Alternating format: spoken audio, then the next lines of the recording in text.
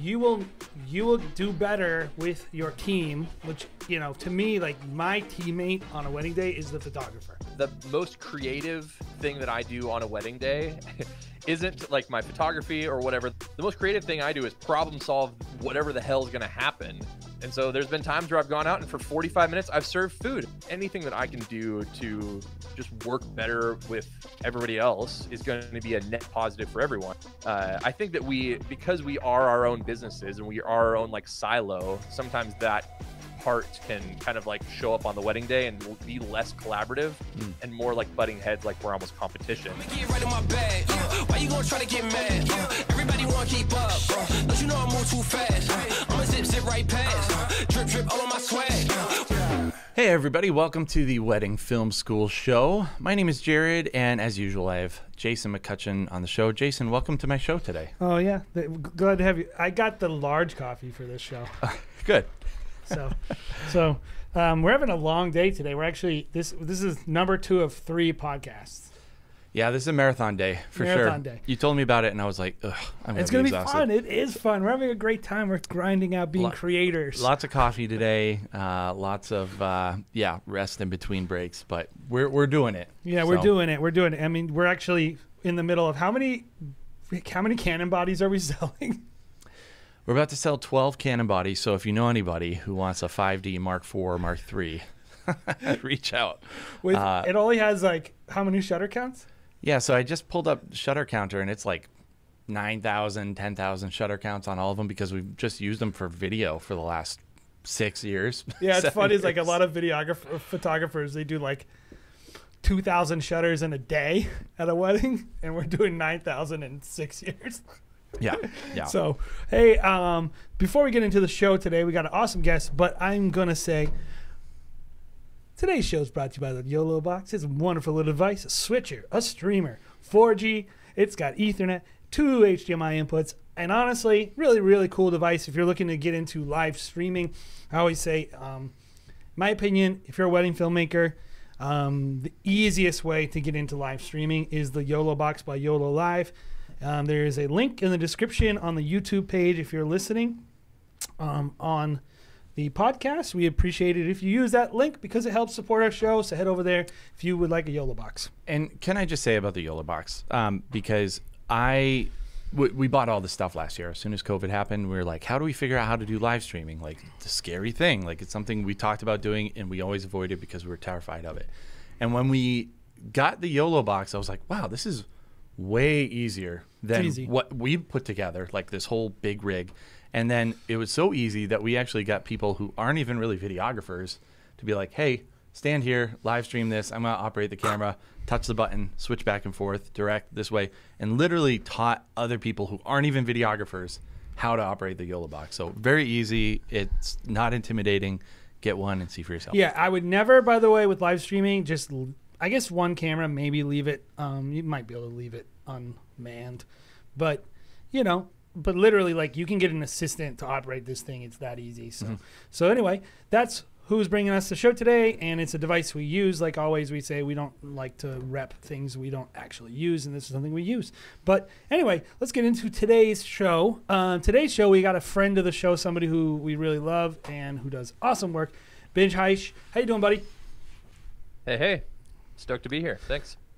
Benj, we pretty much talk about you in some way, shape, or form. We've managed to squeeze you into almost every episode so far, so it's a pleasure to finally. Because I've been on so many clubhouses. I appreciate that. Actually, have you? I was actually listening. I was listening to an episode, listening the other day, and about like 48 minutes in, I just like perked up and heard my name. I was like, wait, what the heck? Yeah. So yeah, but it's always fun to be mentioned in things, Total. Well, it's like we're always talking and interesting things are really happening in the wedding film world right now with elopement videography, which isn't really something that was common even like 2-3 years ago. You probably had people on the outskirts doing it. In the last year after COVID, it's just blown up. Like, I see people just doing awesome looking stuff. And so naturally we're like, oh yeah, when Benj kind of introduced that to the photography market, years and years ago, we're kind of seeing I don't know, like some sort of revolution now with video. We're way behind on that as videographers. Like, we are. I mean, I'm not sure how many of these people actually do elopements, but literally every person in Clubhouse is an elopement photographer.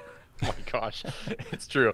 You look at, sometimes I'll be in a room and that'll have anything to do with elopements, and you'll just kind of scroll through, and every single profile picture is identical because they all are like that, like, you know, cool, like brownish tone, kind of like this stuff, and then everyone has like a hipster hat on, just in golden light, you know, and everyone's into elopements. But now it makes a lot of sense because of COVID and everything like that.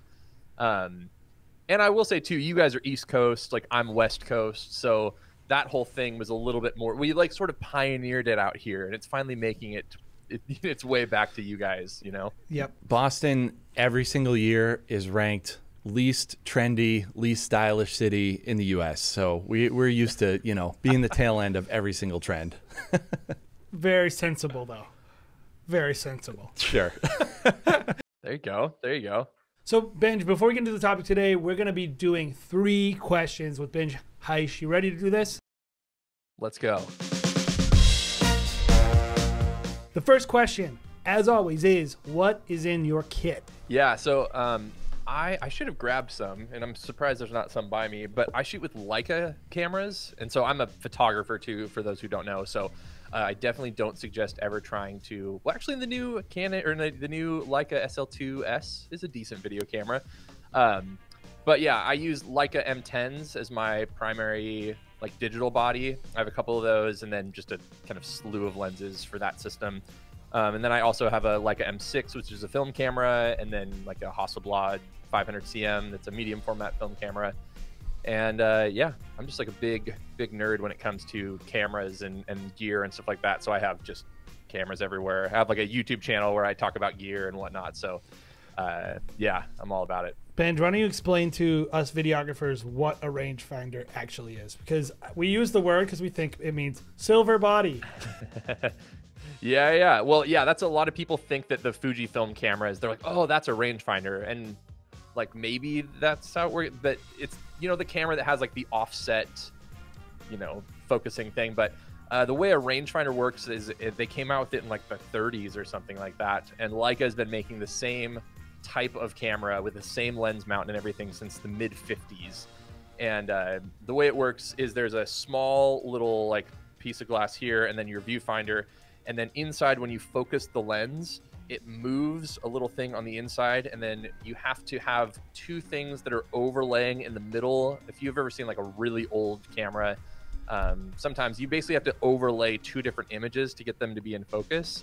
And it is like a bizarre thing that makes probably no sense and is a 70-plus-year-old process, but for some reason it just like clicked in my brain. And actually recently did like a YouTube short 30-second video on how to focus a rangefinder too. So if you want to ever look and you can see through like the viewfinder of my camera, you can see how that kind of works in that way.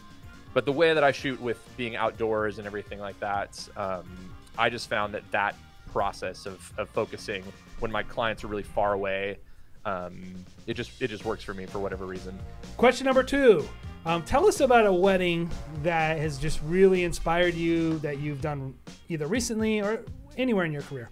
I mean, I'm sort of known, I guess, for the whole like adventure elopement trend. Like that, it's like what me and my clients started that in like 2013.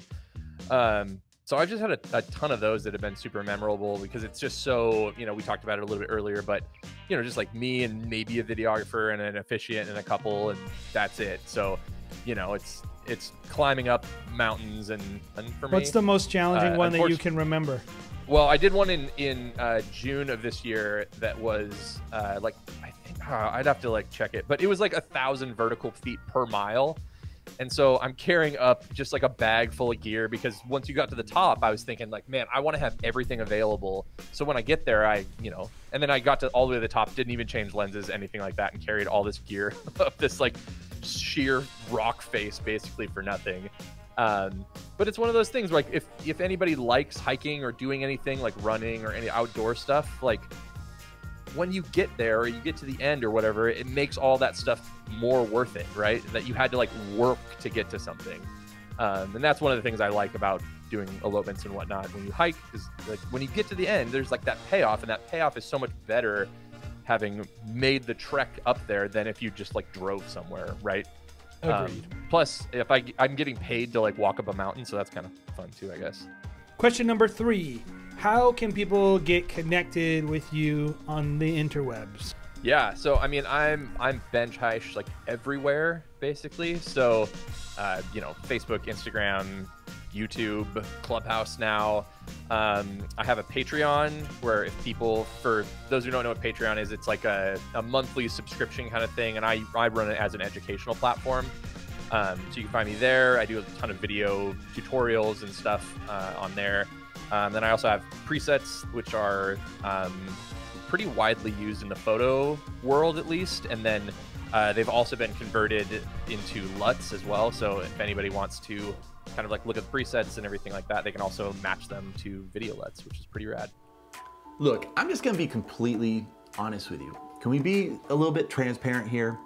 I'm gonna tell you one of my deepest, darkest secrets. I actually really don't enjoy editing that much. If you were to give me the option between shooting and editing, I would pick shooting 11 times out of 10. And if you've been editing and doing video production for any length of time, you know that dread in your heart as you know wedding after wedding after wedding keeps on mounting up, piling up on your backlog. It really sucks. I hate it, and I'm sure you do too. So what can you do about it? You can, of course, ignore it. It's not gonna go away. You can hire a video editor to work on staff. Maybe it costs you 50 to 60 grand plus taxes. Or you can simply reach out to our friends at No Backlog. They make it super easy to knock out edits while you focus on other more important things like growing your business and making more money. And that's what it's all about, right? Save time and money by working with a professional, reliable, and affordable video editing partner. And get your life back today. You can spend more time with your kids, with your spouse, with your important other person, or you can simply just play more video games. I don't care. This is a no judgment zone, man. So make sure you're visiting nobacklog.com and get started today. You know, back when we were doing Wedding Pros, like our goal, Benj, was like, we're going to unite the world of creatives. We're going to bring them all into one place. And we quickly realized, I don't think the world's ready for that yet. but it's still like something I care about. And I do think like photographers are very valuable in a lot of ways. A, you actually literally make me tons of money. B, they're valuable in that like they have a perspective in how their art is created that oftentimes we don't really have as filmmakers. And so I always want to have photographers as part of the Wedding Film School show, even though it might not seem like something we naturally have. But you're our first photography guest, and so I was like, let's have Benj on. He's our first photographer on Wedding Film School, and I think it's great because people might not know this, Benj, but you got your start in wedding videography, right? I did actually, yeah. I got my start in video, and then I forced my brother to do the first wedding that we did together. But I have done video on weddings before, yes. Very early on mini DV tapes. I do not recommend it. You're a wedding filmmaker then. I am. Actually, I don't know if I told you this too, but I did an elopement in June of last year on video. Wow. Just because you know what else was going on? Nothing's going on in COVID land in June, and a friend, you know, wrote in some group, hey, is anybody like super low budget? And I was like, yeah, I'll drive to the Oregon coast and go, you know, film a wedding. I have sort of the gear to do it. And the expectations were zero. And I feel like I know enough about video a little bit that I could make something out of it. So it was a massive learning experience for sure. So, tell me a little bit about how was that? I'm a little surprised that you would be learning anything from that. So, because tell me about what's different and like what was like the learning experience? No, I need to like do a YouTube video or a Patreon or something like that on it because, you know, and part of my pitch was, you know, the couple was like, hey, well, you know what, like, can you show me some of your wedding films? I was like, no, I clearly do not have any wedding films. I cannot show you anything. And so I sent her my YouTube videos and I was like, I have a camera that films and it looks okay. Also, I take all of these amazing photos, And so if you can imagine the fact that like I can make things move in a video form, and also I really know what I'm doing in photography, maybe I could put something together. And her budget was like really, really low. So like, no, I wasn't really taking money away from an actual filmmaker or anything.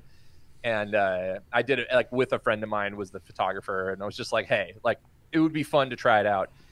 But the thing is, man, like, because I have so many, I've over a decade of experience of working alongside a videographer, but actually being the one to do it is way different. Even though I thought, oh yeah, they can just hang back, like they just kind of get some B-roll shots here and there. You're basically just making like a 3-4 minute like music video, no problem. Just get some good shots along the way and splice it together. It'll be fine.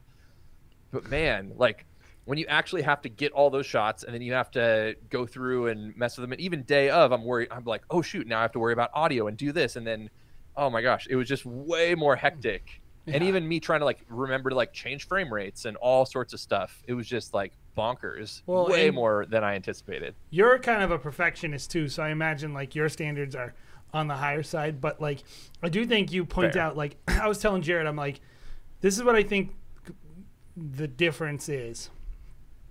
Obviously, we talked about like we're not known for our bedside manner as videographers, but like a lot of that comes down to those like. You actually have to be so present with your equipment that it's like until you get good, it's hard to be present with the other people, because like, is my battery going out? Yeah. Is my audio there? Is this and all this stuff? And like photographers are very used to like constantly, all they do is collect content all day. Be with people, collect content. Be with people, collect content. Yeah. Videographers are like planning, people, content. Planning, people, content. Planning. Yeah, that's true. And it's like, so like when you have audio and motion and like all these other things, where like if I see a moment happening, I'm like snap, snap, snap. Maybe I'll take 4 frames, but then you have to like go in there and go, okay, motion, how do I make this? And then you're thinking about the edit at the end, going like, how am I going to fit this in, and where can I move this? And like you have all these other things that are happening. I can isolate someone and move and wait for the perfect thing to happen and just click it real quick and go, cool, like that was my shot. But you have to have something that at least has a little bit of buffer space around it to make sense in the product at the end. Yeah. Then audio, I mean, that's a complete other beast in its own right, for sure. That's a great entire other job. That's a great point, Jay, talking about just so many things. I really hadn't thought about it that way, actually. When you hear so many photographers being like, you know, when I first learned, like, getting the camera to just work in my hands, like if you're in your first year or two, it's like, okay, you know, I'm just figuring out the buttons and how to work aperture, that kind of stuff, like quickly, do it fast. You make it a part of your body. I feel like as a videographer, I still am like struggling with making the camera and the whole process a part of my body. Like it's still like there's so many things to think about that it's like the last thing I can finally arrive at is talking to the bride and groom, getting in with them. So after 10 years of doing this, I wouldn't ever be hustling to barely get something done.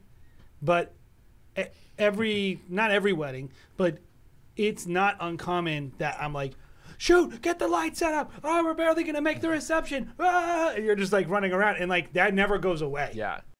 That is the thing. I always get I don't always get annoyed. Sometimes I get annoyed when like the videographer doesn't have the audio set up for a first look or whatever. And then I was the one going like, whoa, we have to like hold up at the ceremony real quick. We have to like fix the you know, lapel mic on the groom and stuff like that. And I'm going, as I'm doing it, I'm going like, I'm the guy. I'm doing it right now. I'm holding the ceremony up from starting because I have to make sure the audio is set. Yep. And given wedding film people, we don't want to be that guy. You can do better. But it legitimately is like a whole other ball of wax. But I think on the other side, like, I look at photographers and like, if I was to pick, and it's, what frame do I like better? Not just because they can of course do portraits, which I think is another story. I like the negative space on a portrait versus a landscape. It's just different. You know, we can only shoot landscape. But that being said, when you look at like the way that they think about an image, there's so much more thought put into like a single frame. And when I look at photographers, I often think like, we need to slow down a little and think like a photographer as videographers. Like you were telling me one time something like, this thing that annoy me about framing of videographers. Like, what's something that sticks out to you as a photographer when you see like filmmakers work? There's no judgment, we know, so you can say whatever. I don't know, because like, as we were talking about earlier, though, I think that one of the things that you guys have is the motion of things. And so you can make something that like would be distracting or whatever be more interesting than we could. So like that's why I have to be much more intentional about all like everything framed and everything. And I think that it works well. Like videographers should do that. Make sure that things are framed well and like composed well and like there aren't distracting elements. But since you have motion, some of that stuff can like refocus your energy and your eyes into where the action is happening, whether it's just someone's face or the dress moving or whatever it might be. Don't you think though that the motion, because I think this, Jared, and I don't know if I think you probably would agree, like motion can become a crutch for bad Sure. Basically, like you don't ever compose it right. You're always composing it in frame. You're like almost like just improvising every shot. Mm-hmm. And it's like, I think that's a big mistake a lot of filmmakers make. Is like they pretty much are like, I'm gonna spin around this and I'll probably get a good frame in. Like, yeah. I'm gonna push in, I'm gonna pull, and like I feel like having like that painterly approach towards a frame that you have in your head, even if you push into it or pull out or do a parallax or whatever motion you're trying to do, I think if you can imagine what is the key frame, like a photographer, like they're like, this is my key frame, this is the shot I want, I think we would be better at composition, right? As filmmakers. Yeah. And the other thing probably about filmmaking that I think a lot of us fall in this category, I certainly do, is I rely on zooms much more than photographers do, where most of the time when a photographer's doing a portrait session, it's most likely on a prime. And I tend to stay away from primes just because as a videographer, I have to like zoom in, pop in, get certain shots. I have to like be looking around and making sure that I'm capturing everything happening. So I tend to rely on that too, which photographers, I think, move their feet a lot more than us videographers as far as like getting in there. Well, yeah. Because you guys move your feet because there's motion that you're doing. We're moving our feet to like reframe, basically. Yes. I will say though, like as you're talking about that also reminds me that a lot of people, shoot with like micro four thirds and cameras that don't have as shallow the depth of field, because photographers, we're shooting on like those GFX cameras that are crazy shallow depth of field, medium format film cameras, crazy shallow depth of field, everything's full frame, crazy shallow depth of field. And it would be much more, I don't know, like beneficial to videographers to learn more about composition and framing and balance. I think that's a word that doesn't get tossed in there enough, is just the balance and the weight of an image, or like a frame, or not a frame, but like a clip, whatever you want to call that.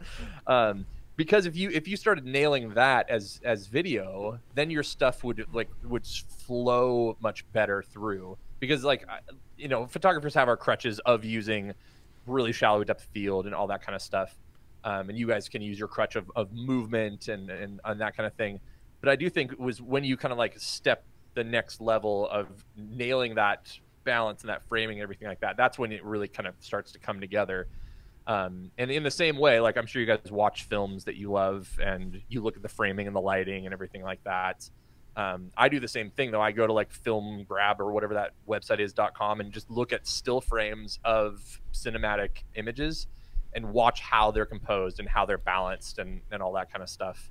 And I do feel like that is something that both photographers and videographers don't do well enough in general. Totally agree. Well, totally agree. Those guys that when you're doing pre-production for any cinematic or a lot of commercial work, you're planning your shots ahead of time. And so like you're actually taking a photo in your mind and then reproducing that image. And which is why the balance is always better. Like the framing is always better. One of the strengths and weaknesses of wedding filmmakers is we are constantly dealing with whatever we got.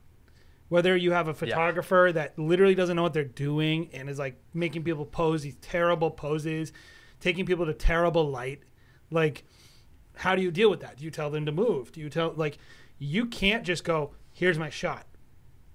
Like, that would be great if you could do that. But, like, and I think one of the things photographers don't realize is how much control they have on the day and how little control everyone else has, which is cool. Because I want to get into the next subject, which is, like, collaborating as a team, right? Because I think that's what it comes down to is, like, our approach, Benj, as filmmakers, and this is not everyone's, and this pisses people off, but I just tell them, like, I don't care if you're mad about it. I like money. So, like, you can think what you want about this take, but it gets the result we want, which is photographers like working with us, and the product's good and no one complains. So I don't know what the problem is, but we always say, like, just allow this photographer to set the tone and the pace, and if you need something, talk to them, but, like, don't put that couple in the position of having to be like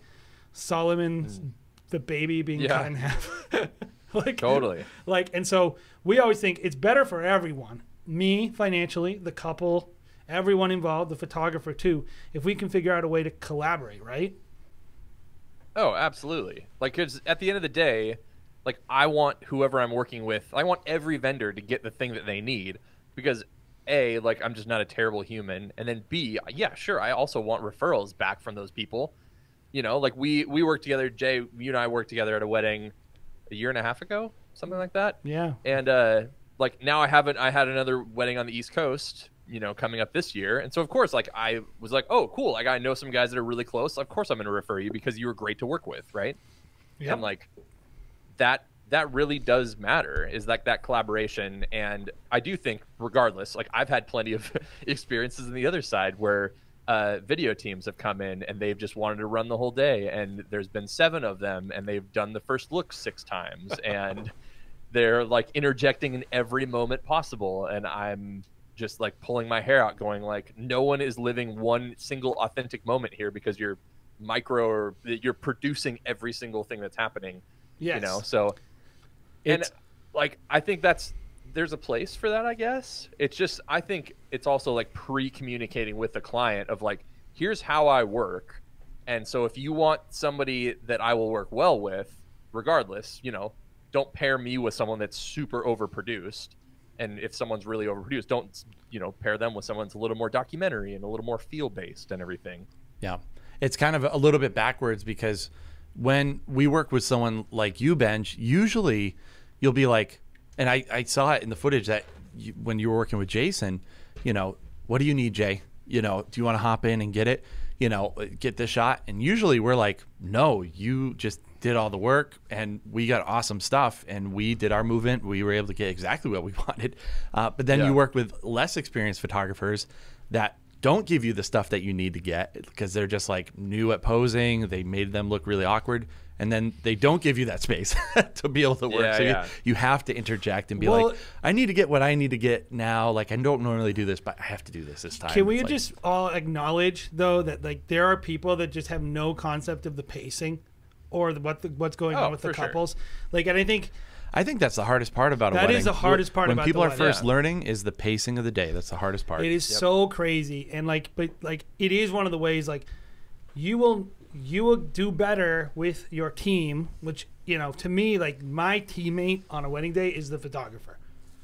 Yeah. They're on my team. Like, and, you know, of course the planner to some degree and the DJ to some degree, but mainly the photographer. And, like, when you're working with your team, I can tell you this, like, in my experience working with photographers, and I've done this for, I think, 3 photographers, where I'm working with them and I'm like, this person's struggling. Like, they don't understand like, they need help, and I will go and bring them the people for all their photo sessions, and I will manage that for them because I can tell that they're struggling with the pacing, and I want them to succeed, not just for them, but it helps me. It helps me not be late for the reception, all that. And so it's like, I think people don't see the benefit, and so it's like, talk a little bit about, Benj, about, like, some of the benefits you've seen in, like, working collaboratively with other creatives, especially on a wedding day, but maybe in general. Yeah.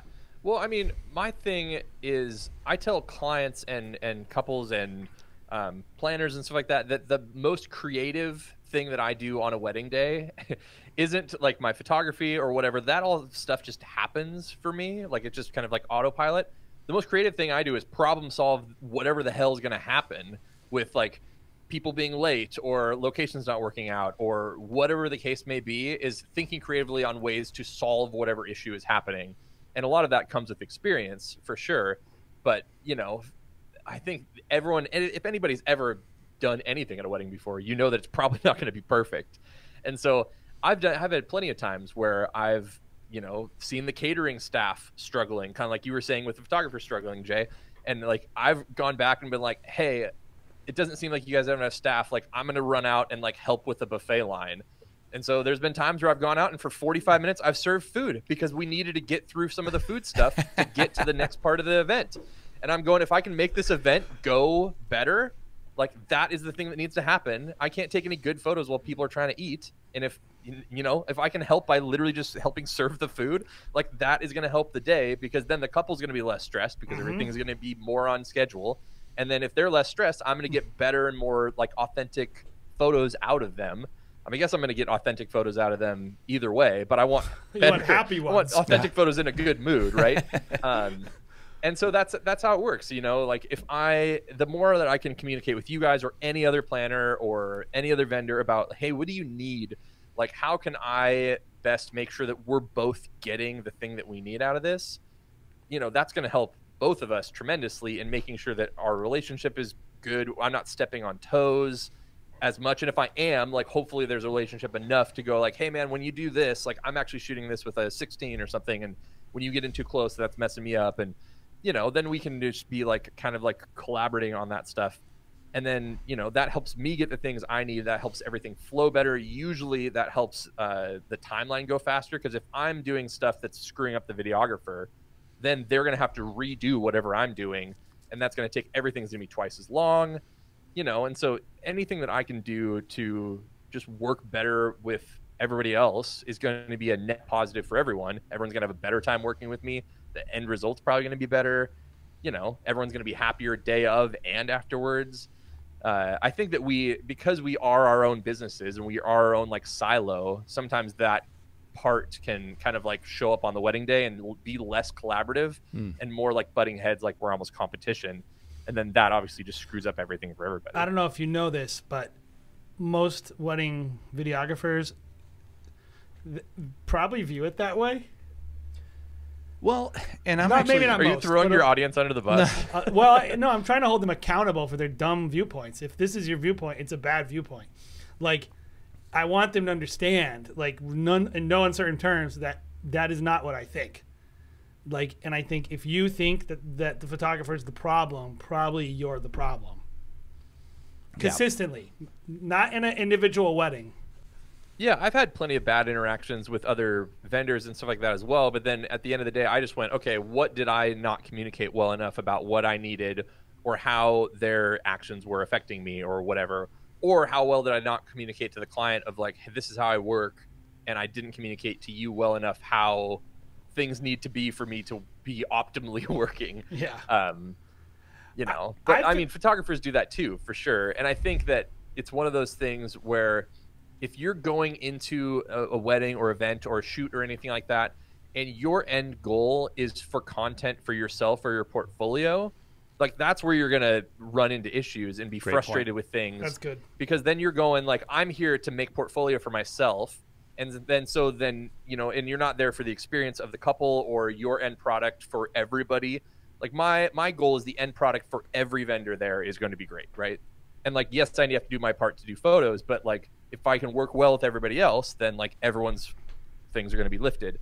But if I'm going in there going like, I need this to be portfolio worthy for me, I know people, you know, maybe they give a discount to do something or whatever. And so then their priorities day of are to get their thing. And I think that's where, especially when you're kind of more early on and you're at a cool event or something like that, you have this pressure to produce something that's going to do something for you instead of produce something that's going to do something for the other people there. And then that's where you start running into to issues, you know? And Jared, I think, knows this more than most people because it's something he's really good at. But like, The relationship is the actual product that will actually get you somewhere. Sure. The images, of course, matter, but especially for filmmakers, the images we can't even get published. Like for us, like it's more important for us that a photographer, especially someone like you who has a little bit of like status, who gets good weddings, like if I can get on a wedding with a person like you, that's how I actually make my living. And I always try to explain this to people is like, you can make $100 grand a year just off photographer referrals. And if you can swallow your pride, Easy. just swallow your yeah, pride. I mean, that's who it is with anybody, like photographers and their ego with planners or anybody too. You know? Yeah. But that's the thing is like, if you want longevity in this industry, and this is, you guys have been doing this for a while. Like I've been doing this this is year 14 for me. It's like, if you care more about the people in front of you than the people that are on the internet that you are trying to impress, like, you know, then you're going to have a long career of doing good things and getting referrals and all that kind of stuff. You just have to think of it in the long term, not in the short term of every single shoot I have to do has to be this new amazing portfolio thing for me, and I'm going to burn bridges to get there. Yeah. Take us to church, man.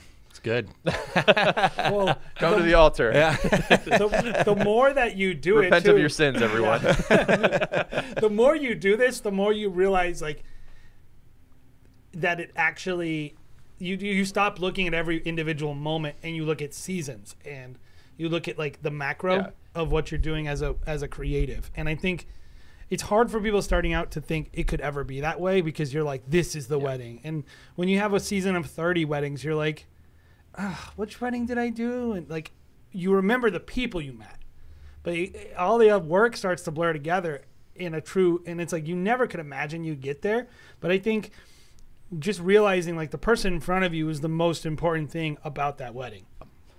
Benj, what do you think, you know, because I was surprised. We were talking to a photographer about a year ago, and they were saying how they actually prefer the videographer to have their own time, the photographer to have their own time, and kind of split time 50-50, which surprised me because, you know, I would think the photographer would want just as much time as possible, and if the videographer could kind of be off to the side and document, that would be ideal kind of for both parties. What do you think of that kind of philosophy? Do you think it's right when a videographer is just doing a lot of documentation and essentially filming what the photographer is posing and what they're kind of directing in general? Yeah, that's good. I mean, I think it just depends. Like, the biggest part about that is the time spent. And so as long as like I know that beforehand, that like, let's say a videographer wants to do a lot of posing and wants their own time and everything like that, like I'm fine with it as long as we've budgeted that time into the schedule. You know, what happens that the frustrating thing for me is, and maybe it's probably the same for people that are videographers and want that time as well, is when one of us goes into that time thinking, here's a X amount of time to do X amount of things, and then you show up and then you go, oh, that's now cut in half because you're now splitting that time between, you know, photo and video. I can't imagine that that's a practical approach for most weddings, by the way. I think so too. It doesn't seem very reasonable. Yeah. Yeah, because when I talk to brides, I'm usually like, look, like I do photography, so I understand kind of what the photographer is looking for. We've crafted our style of shooting video to kind of complement the way that I like to shoot photos. So it works out. That's, I think, one of the reasons why we work really well with photographers, because essentially it's been like, where are the camera angles? Where do they all work? Where do I need to get my shots as a photographer? But then also just in general, like our team really has a good idea of like what most photographers are going to want. But I think, yeah, when it comes down to posing people, and I usually tell the bride and groom, like, photographer's director, they can run with whatever they want to do. We want to document. But I would recommend to videographers out there, if you do want your own time, to tell your bride and groom, hey, I do a lot of posing, but then also connect with that photographer, because a lot of times the photographer is working with the couple on the schedule. And tell the planner. Yeah, whoever's involved. Yeah. Get involved really early, because then you can get in front of it and it's not just a surprise to the photographer. That's a quick way to make enemies on the day of a wedding. And when we the biggest thing when we were like, let's do Huxley Film, is like, we're still working on the product, trying to figure out how to make it. But we quickly realized, like, we need a private session with the bride and groom apart from the wedding day. Yeah. Like we need like something, because we only do minimum 2-day weddings for that product. Yeah. Because of that reason. Technically, really, if we want to be doing 3 days. Yeah. Because we want to do a portrait session, then hang out, do the rehearsal dinner the next day, then document the wedding day. Like, wedding filmmakers just need to realize, like, for you to create a posed session with someone takes like twice as long as to create a great posed photo session. Like, you can't be expecting to have that time at every wedding. It's just not how weddings work. Yeah, I mean, unless you're budgeting it and talking about it beforehand and everything like that, you know, setting expectations, it's totally fine. And that, like, I think you kind of mentioned it earlier, like when I have set up a shot and I'm doing my stuff, I'm always going to check if I'm going to move anywhere else or move the couple or whatever. I'm always going to check with the video team and go, hey, like, do you guys want to do anything here? And if they want to do some sort of movement thing or gimbal shot or whatever, like, that's cool. Like, I'm fine. But it's like, it's the hard part when you're just like, you're constantly like going in different directions with all that stuff, because that's what eats up the time. And that's the thing, is it's just the time that you're eating up. You know, I'm not going to ever go into something thinking that the videographer, unless I've worked with them before and I know their style, is only just going to like shadow go off of whatever posing I do. Like, I'm still going to assume that they want to do something else, because I don't want to be their creative director. You know what I mean? So, like, I want to give them the opportunity to do whatever they want to do and fulfill their creative vision, right? Most weddings, though, you're literally got 30 minutes with these people. Yeah. Like, that's just realistic. If you're thinking like, you better get awesome, you better book those hipster elopement weddings, because the ones that will pay you consistently, that will actually allow you to make a living being a wedding filmmaker, you're going to have to do a lot of 20 minutes, like, I don't really want to go out, let's just go for a few, like, that is normal weddings. And you're going to have to get good content no matter what the couple's willing to do, because ultimately it's not up to the photographer, it's not up to the planner, it's not up to me, it's up to them. It's up to what they want to do. And I think a lot of people, they act like they have sour grapes with the videographer, but I'm like, look, you should have sour grapes with the couple, because they're the ones who are unwilling to do an hour-and-a-half long portrait session. And it's like, and that's fine. Yeah. It's reasonable of them. That's not the whole, like, not for a lot of people, that's not what they want to do on their wedding day. And I think just, this is why the teamwork is so important, because if you're looking and going, I got 30 minutes here. We only have 30 minutes. We only have 15 minutes of light where it's beautiful and then it's gone. Yeah. Like, you can't be you don't have time to be like, all right, can you just hold off a second? I'm going to, you know, like, go back because I'm going to use my drone, and like, yeah, you don't have time, and like, that's okay. You don't need to do that as a filmmaker, like, to make a great product that the couple is going to love. You will get some opportunities from time to time to find a couple, and so that's what I think you brought up a great point, which is, if that's what you really want, and this is for photographers too, if you really want a couple's 2-hour portrait sessions, you're not going to have many weddings that are willing to do that, but there might be some, and so you better find a way to get that out there into the universe, communicate that, so you can get that thing that you really want. My suggestion, though, is to create something people want to buy, like, and deal with the reality that people have 15, 30, 45 minutes to do this stuff. They don't have 3 hours at most weddings. I think what happens, too, is the longer you do this, you know, you get into a rhythm of knowing what you need and what you don't need. Mm-hmm. Yeah. And so that's where you can go, oh, and I only have 10 minutes. Okay, cool. Like, I'm completely comfortable with, if we've made it to a location or whatever, getting everything that I need for an entire wedding out of a couple in 10 minutes. Yep. Because you've done it like long enough that I know that, like, yeah, sure, I could take 45 minutes and I could make cooler stuff, but I'm still confident in doing that in 10 minutes if I need to, you know? Yep. Like, for whatever's going on the wedding day and all that kind of stuff. Benj, I want to kind of hop back, because I found it really interesting that I didn't realize that you shot your first video wedding, but you shot a video wedding last year. And I think this topic is really interesting, because there are a lot of photographers who want to get into video. And as a videographer and as someone who does both, I know I can always tell a video shot by a photographer. There's just certain things that immediately stand out to me, and I'm like, so I guess I want to hop in and speak to the photographers out there who might be getting into video. Maybe Get out of our realm. Yeah, maybe the videographers here won't Get enjoy off that. my lawn. Yeah. But honestly, I really do think that there's a lot more common ground between photographers and videographers. Jay and I, pretty much this show exists to introduce the world of videographers to the success that we've seen photographers have, in that 95% of weddings get a photographer, 50% of weddings get a videographer. How can we bridge that a little bit? How can we get more people interested in videography? And I think just following the tactics of just photography in the last 10, 15 years is the way to go. But going back to just what photographers can get from, maybe more experienced filmmakers, are there certain things that stand out to you or that you saw that were a challenge besides the setting up, maybe talking more about like composition, about using, a video camera in general, that you found to be a challenge? Yeah, I mean, I'll say that I've definitely, like, we talked a little bit about it earlier, but like I'm just more of a nerd about that kind of stuff. So like I already was like learning about shutter angles and ND filters and like that whole thing, and trying to figure out like the capabilities of my cameras and what profiles to shoot in, and so like I think I'm probably a little bit further. I mean, I'm shooting this with like a giant like aperture like light dome in front of me and stuff, so like I think I'd probably had a slight head start in terms of that kind of thing. Totally.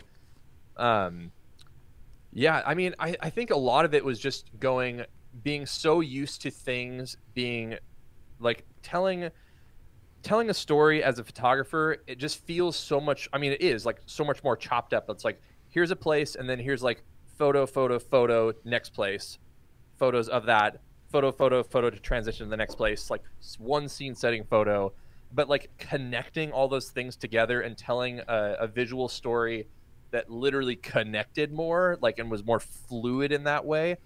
That was like a harder part for me, for sure. Yeah. I guess. So I mean, just simply that, like trying to transition my brain of like knowing how I tell a story through photos and transitioning that to translate into video, like, was more difficult, I think, than I was anticipating. Would you say, and I always think about this, like, is there a future in the hybrid shooter? Like, is that going to become a thing? People who are doing both, people pulling stills from their video, people, like, I wonder about that.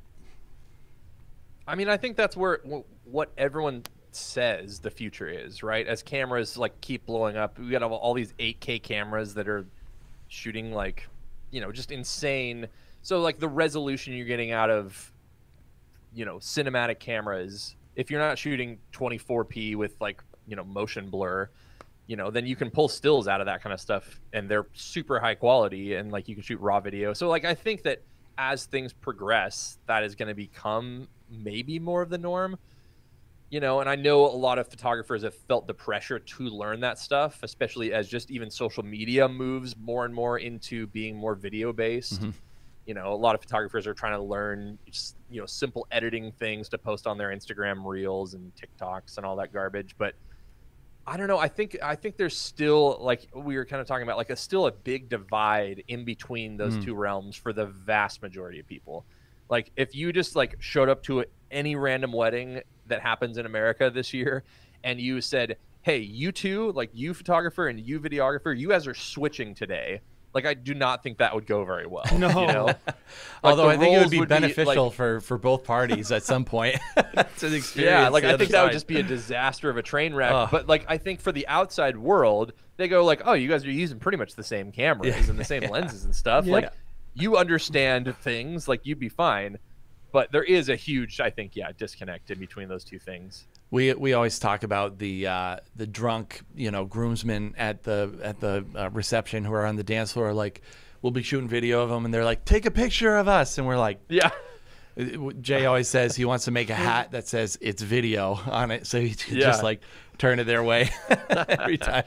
But yeah. The best thing that I do with that, by the way, for any photographers or video people that want to listen, is if you have a still photography like a flash. It has a test setting on it, so anytime that happens, people are like, "Hey, you take a big picture." I would just hit the test button, because then it flashes them in the face, and then they're like, cool, man, thanks. And then they leave, and then I don't have to actually look at that photo ever because it's not a photo. It's just them getting flashed in the face. And they won't remember they said it. Yeah. Oh, yeah, they're trashed. And so, I mean, sometimes I take it because it's funny, but like when the same guy comes up to you because he's trashed and like forgot that he's already asked for the same photo 6 times, then yeah, you're going to get like just the test flash button dump on you. You know, I'm always curious about like, I think we can make a co-pitch, Benj, on this because I think this, I think every photographer should learn video. At least a little.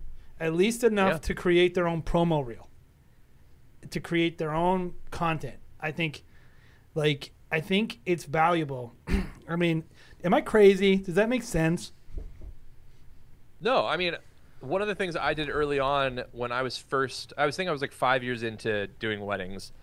And I realized that like all of my priorities at the time were spent learning how to be a photographer, and like nothing was really spent learning how to just do weddings other than being at weddings, right? And so I went, you know, I want the perspective of all these other people, like, because it's just completely different once you step into someone else's shoes, right? You can have more like empathy and everything. And so I volunteered to be an officiant, so I've officiated weddings. I like emceed a reception for somebody. I helped like sort of DJ or whatever a wedding one time. You catered a wedding one time. I have sort of catered things because I've stepped into that role at times, but I have not actually catered, but I've helped with that kind of thing. And then I used to have a studio space that was really, really cool and beautiful and everything like that. And so I hosted a few weddings there. I said, hey, I heard you need a wedding venue. You can do it at my studio if you want for free. And like, I would just love the feeling of what a venue owner probably feels. And then I realized like why those venue owners are grumpy, because people have terrible ideas and they rip things off your walls and like all sorts of stuff. And I'm like, okay, now I know like that why they're so jaded towards people at weddings. But like having that perspective, like when you decide to like step yourself and put yourself in other people's shoes. And now that same thing, like once I did an elopement video, I was like, okay, cool. Like now when XYZ is happening for a videographer, at least I go, okay, this is not only I can conceptually understand what they're probably doing, but now I know how they feel when they're in that position to be behind on putting a microphone on or whatever the case may be, setting up their tripods for the ceremony when the ceremony needs to happen ASAP, and you know, all that kind of stuff that you guys have to deal with on a regular basis. I don't know, just putting yourself in those situations is super helpful. I don't think many people do it, but yeah, I definitely think it's valuable for sure. That's awesome. Benj, I don't know if a lot of people watching know, you've recently stepped into the role of kind of like YouTuber, right? And a lot of what you do is review cameras and in your awesome studio space. It looks great, by the way. I haven't seen the black setup. It looks awesome. Thank you. Yeah. What I tried to match you guys today. You know? Yeah, sweet. I like it. What creative box does that check for you? Yeah, I mean, so that's part of the reason. I feel like, you know, I used to make, you know, wakeboard videos and snowboard videos with my brothers when we were, you know, 15 years ago or whatever. And so I always sort of had, what got me into photography and that kind of thing, was just shooting these videos of us doing sports and whatnot. And so I had that background and kind of knew a little bit about Final Cut back in the day. But then I started a YouTube channel and was just like filming things on my phone and that whole thing. But then I just realized, like, I could do this way better. I could make this look better. And it's stuff that, you know, you think you know a lot about photography, but then you try to do the video part and you're like, okay, I actually do need a softbox, and I do need to like boom a microphone right out of frame and like do all these things that you don't really think you need to do. And so, yeah, it's definitely been like, I mean, obviously learning to do all that kind of stuff and reviewing cameras is fun, but also just learning that whole world. Yeah, I totally did that of sort of like scratching that creative itch for me, and learning a completely separate set of things that is very connected to photography. And, you know, I'm looking at a camera that has all those same settings and frame rates and ISOs and everything. So the language is similar, but the practice of it is very different. And so it's, yeah, definitely expanding my brain into all those different realms. It's just super, yeah, helpful. I saw you posted your first YouTube short today. I was like, oh, Benj is coming on. Oh, dude. Can you teach me and us about YouTube shorts and how What are they thinking? What is YouTube thinking? Everyone's trying to jump on that short form content, you know?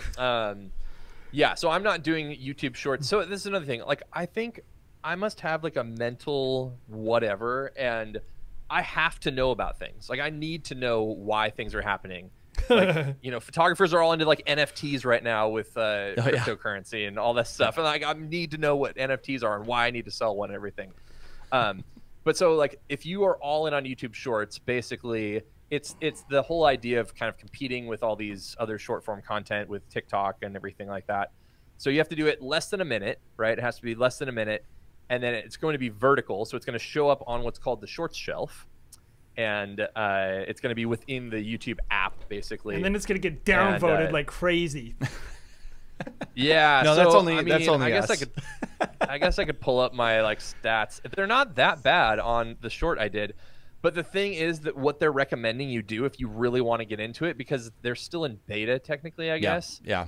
And so what they suggest doing is posting 5 shorts every day for a week or something like that, and then posting every single day another short for a month or something. Wow. It's just like they want you to post so much content to like get that thing rolling, and then once it's out and it's full, YouTube starts really pushing it, then your stuff will be suggested and whatever. Okay. But that is just like it's no insane. Thanks. But the thing is, like, you can take the content you already have, and the thing, if anybody's like into YouTube, you know, it's the second largest search engine in the world after Google, which owns it. Yeah. And so if you're not, especially putting your video stuff to work in, you know, using searchable content, like making sure you're uploading stuff and tagging venues you want to work with and locations and all that kind of stuff, it's just another super big SEO type of platform. And Google is obviously going to refer you to the videos about, so you could have like bad SEO for your website and you could be on page 20.